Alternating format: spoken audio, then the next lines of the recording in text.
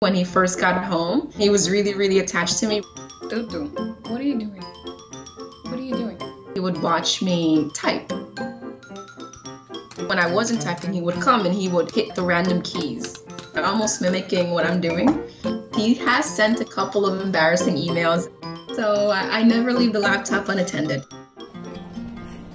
I see a lot of pigeons everywhere, of course, it's New York City. But I saw this one pigeon in particular that just looked like it was in really rough shape. I just couldn't leave him there. And I brought him into the car and he sat there like a little passenger. On the way home, I suddenly feel tugging on my arm and it's him climbing up my shoulder. From the beginning, he was just so social.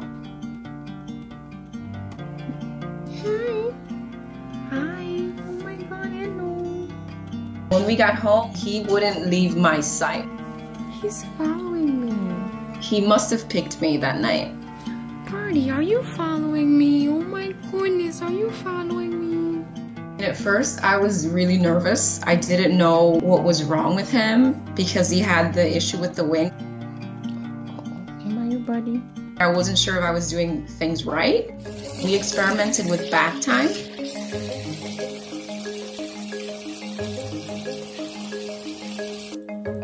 What's funny about him is that he's really shy and he won't take a bath in front of anyone else but me. He likes to sit under the blow dryer while I dry him up, and he'll lift up his wing and I dry there, and he'll lift up the next wing and I will dry under his wing.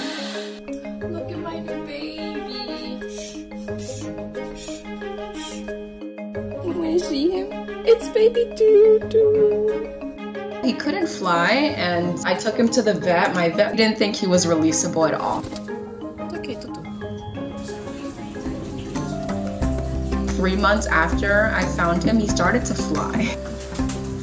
He's always been pretty curious. I wasn't expecting that at all. Wow, you go up the stairs all by yourself. Good job, Dodo. He likes to steal. He loves fuzzy little things that are soft. Whenever you catch him stealing something, you can hear him chuckle. He's very much like a cat, I've noticed. Whenever he gets really excited, he'll start purring and shaking. I actually see him more as like, you know, my baby. I love to hear him purr when he's happy.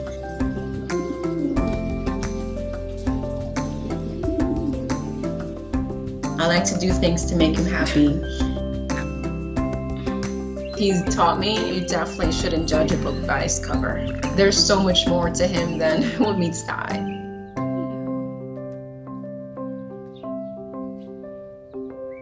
Like, comment, and subscribe.